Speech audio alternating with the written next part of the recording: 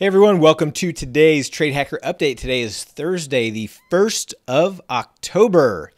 So the start of the fourth quarter, which means one thing, earnings season is coming. So as the quarter comes to an end, all the companies will start announcing their third quarter earnings announcements here in the next couple weeks. So look forward to talking more about these upcoming earnings. About today, the S&P, a little bit of a wild ride. It was up bigger. It gave up about half of its gains. It's pulling back as we come into the close. We've got about 35 minutes left before the market closes. I've been talking about looking at a potential kind of a third push down. We had this initial push, kind of a sideways consolidation bounce, a second push. Now we're getting a bounce again. And I still think we're going to look at a third push that's going to come break below these lows here.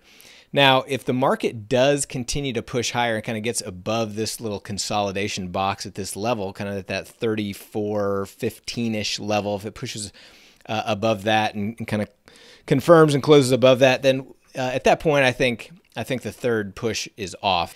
I think we've seen what we've got from this downturn, but I still think we may get another push lower, but we will see what happens and follow price action as it leads. So what did we do today? We rolled our nat gas position. We closed out an iron duck for a profit. We didn't add any new trades. Day trading had a small green day, a little over $330 of profit.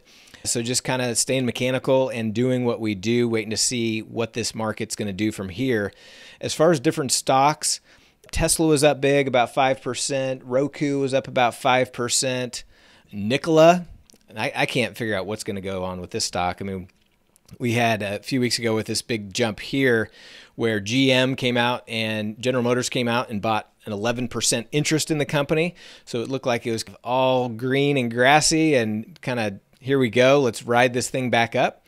And then that just fell apart. There's all kinds of fraud allegations. The CEO resigned, but NKLA up over 16% today, actually was up about 30%, gave up about half those gains. So I'm not really trading NKLA at this point. We'll do a little trade here and there in the day trading room, but just not sure what to think if this stock is going to be gone soon or if it's going to rocket back up to the top. We'll see, but just kind of staying away on any swing type trades.